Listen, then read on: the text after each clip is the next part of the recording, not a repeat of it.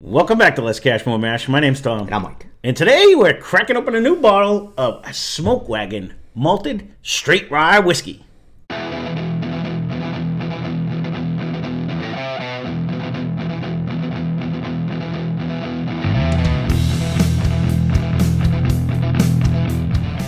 So this one, I got to give a shout out to a super fan of the channel, Steve. Thank you very much for finding this one, because these do not come to Massachusetts. This was one that he found when he was on one of his couple trips that he made to New York for us. Well, not for us, but it was indirectly for us while he was there. So thank you again for finding this, Steve. And this was also suggested by Danny, so I was super excited to try it anyway. So let's get through the particulars. So this one comes in, it's Smoke Wagon Straight Rye Malted Rye Whiskey. Comes in at 119.58 proof. We got it for the low price of $74.99. So the company, it's aged and bottled at the Nevada H&C Distillery Company. The distillery itself is MGP or Ross and Squibb. The mash bill is 51% rye, 49% malted barley. Our bottle was bottled on 10/14/2022, and it happens to be batch number 2A. So all I got out of this was, it's different, and I can't wait to see Mike try it. So this one's for you, Danny. Yeah, thank you for everything you do for the channel. Yes, thank you. So I said, I got to get this one out. So I dug deep, because we've had this one now for a while. It's good, at least a half a year. The last time he went down, or a handful of months anyways, that Steve grabbed. I thought I seen that somewhere not far. Did I take a picture and send it to you? And you said, where are you? I thought it... I don't know. It wasn't this one, but I thought I get so many pictures from people, so I do not remember. All I know is I've never seen them. I seen one, I think, behind glass once in one single store, but these don't come to Massachusetts that I know of. But if you do see them, leave a comment down below. We get a lot of people that say that I'm wrong sometimes when I say that, but then again, I've had others come back and go, nope, you were right, it wasn't there. So I've never seen him in Mass, and again, I go to Connecticut, I've been to Rhode Island, I don't see him there either, but the closest I've found, he's found him in New York. And he's got one store that he's gone to a couple times where he's found a lot of them in New York. In fact, we have one left, and ironically, it's a rye, but we, because we did all the other ones. They've been coming out a lot lately. Well, this one's different, though, because you don't see a mash bill like this, where it's 51% rye. You don't get a mint nose. Well, I didn't think we were gonna, but I'm wondering what the malt's gonna do. So I'm gonna have to get this. I'm trying to get a nose. I'm not getting a good nose. It's almost like yet, a sugary nose, though. I know we liked the malted bourbon that we had, so I was wondering what it was gonna do with the rye, how much it changes it. You know, you're drinking it. I'm gonna have to take a sip.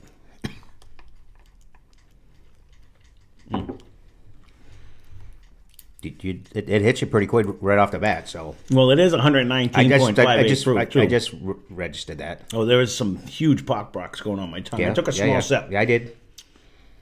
The minute it hit my tongue, though, I did get the mint flavor as soon as it hit my tongue. You didn't? No. Let me try it again.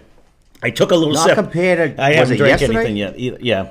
Yeah, and the day before, those were like yesterday was like ultra mint. Well, the Whistle Pig was when we did that one. Yeah, no, again, I'm sorry, Whistle Pig. I know you'll never sponsor us, but I've yet to have any of them that aren't anything that other than just mint flavor. The bourbon was fair. No, I'm talking any of the ryes. No, the ryes were like all three that we did were. It's definitely we were able to figure which one was which, but. I'm not sad with the nose. I don't know. No. I wouldn't call this a rye with the nose. No, I don't know. Let me take a second. It's like a sugary, syrupy nose.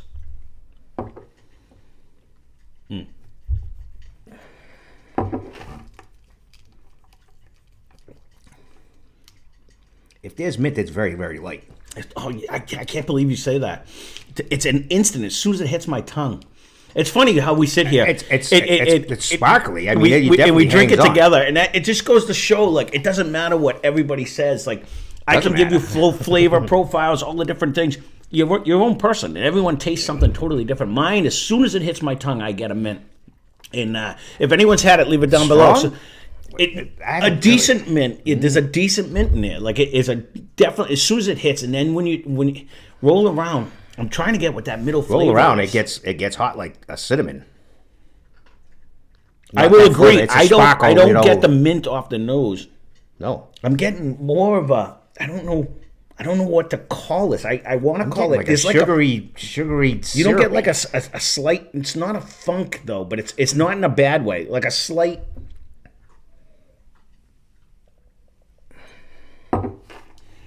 I could see like a white sugar, just a plain sugar you're talking? Sugar water, yeah. Yeah. Like a rock candy type sugar. Okay, yeah. I can see that. Not so much that I don't know. I'm really not disappointed with this for being a rye. I kind of like the extra proof. I kind of like the way Danny described it was that it was really different. So I was actually thinking it was going to bring me in like the single malt land when we like a this is actually to me. I was thinking it was going to bring me beyond like Whistle Pig times 2. That's where I was going. Oh yeah, see, no, I went the other way. You know, do you remember when we did the New Riff single malt and it was just a wild ride of crazy flavors? It kind of brought us to Texas with all like the little bread, little that.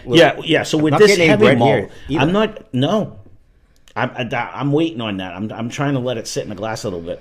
I actually like this. I just said I do. I thought Danny was going to play games and screw with me, so I was like, all right, let's expect the worst. But it's actually I'm not upset. I'm actually shocked you're not getting the mint in the front, which because normally you don't like the mint.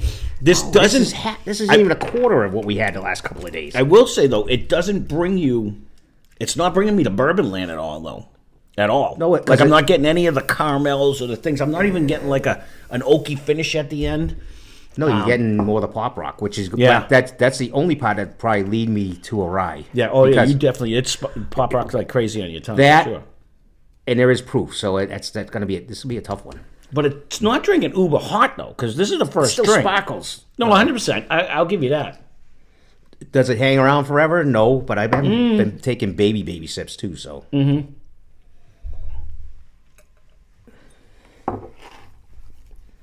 I just took a good one right there, and I rolled it all up.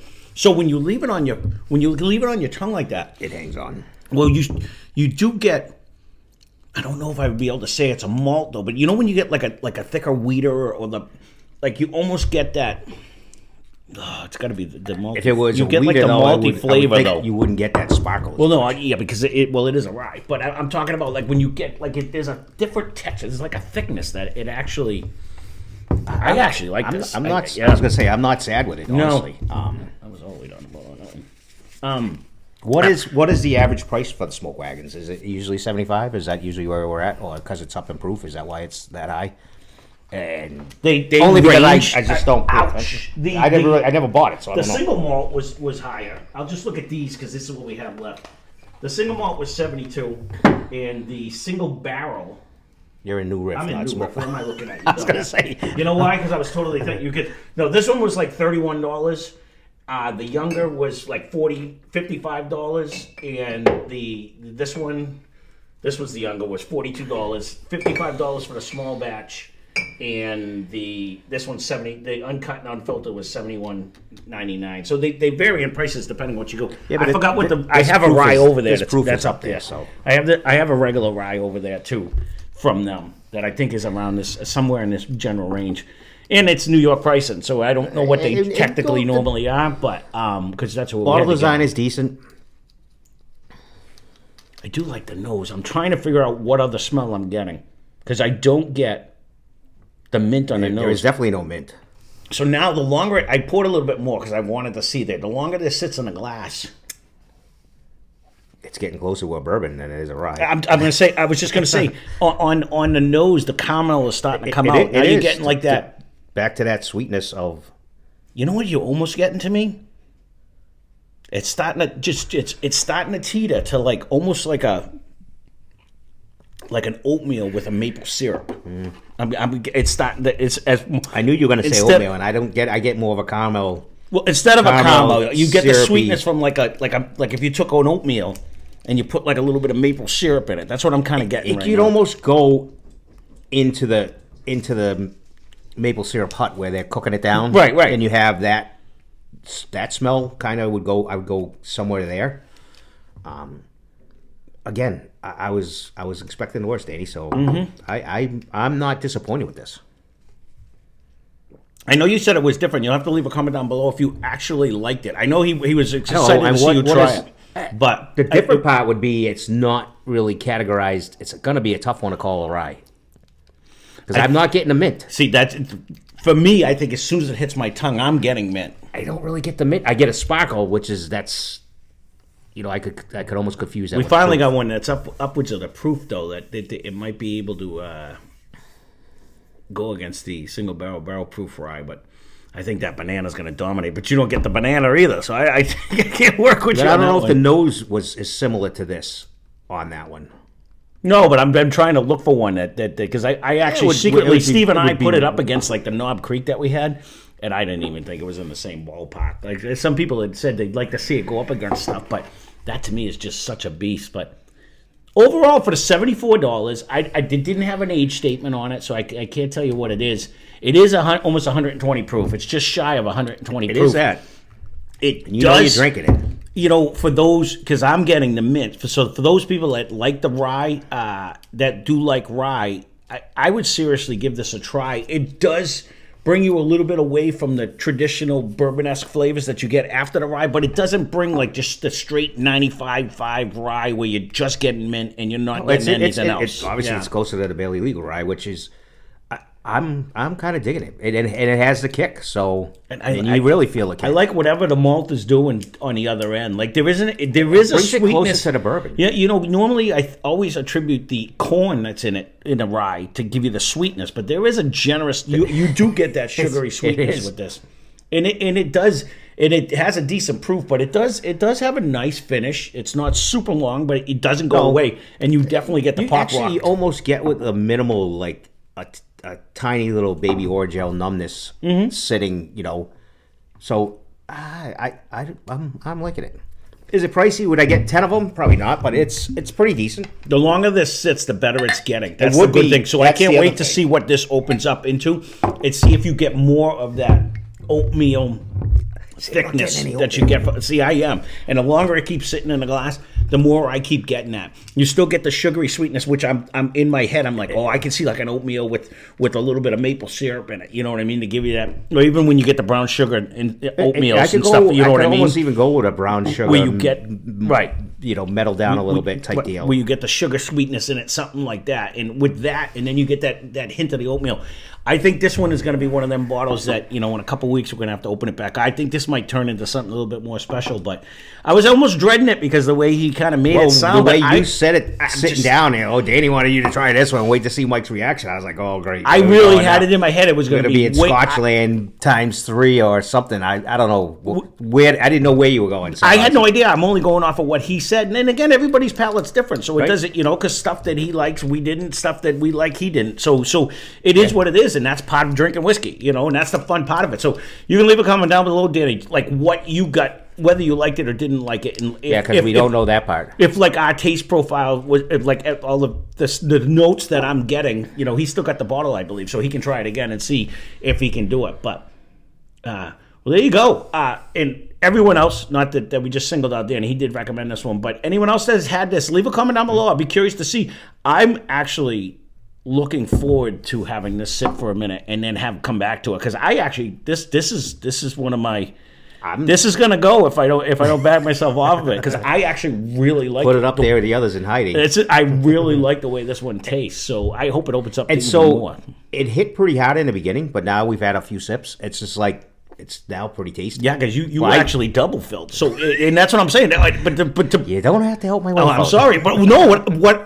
I'm saying that for the sole purpose of it goes to show the 119. It drinks under that. It did hit in the beginning. It was a good little hit, good little sparkle, and now. Yeah, I got the baby Orgeat effect, so I'm in there. That's what I mean. It doesn't drink like we've had some that nose does not bring it anywhere near friggin' rye. That sweet and cold through elbows at 110. We could barely drink it. It burnt the whole way down. This is almost 120, and it drinks soft as silk. So, all right, I rambled on long enough. Again, we did. Leave a comment down below on this one. Going off to fill again. I'm digging this one. I really am. So, there it is. Smoke Wagon Malted Straight Rye Whiskey. I definitely would recommend it. And if you leave a comment if you don't like it. I do like to hear from everyone else anyways. So, and thanks for all the new people that have been chiming in, because it is good to hear. No, I do. Yeah, especially when people give like suggestions or comments on like stuff we should try or things that are related to stuff that we had. So threw out another scotch that you know what? This is such a unique mash bill. If you know of someone else who makes another mash bill like this, leave a comment down below because I'd love to stick it in a blind against each other and see what it is. You know what I mean? So that being said, thanks for watching. Hope you enjoyed the video. Spend less, drink more. Cheers. This keeps getting sweeter and sweeter. That's what I mean. The more this sits, the better that keeps getting. I'm actually...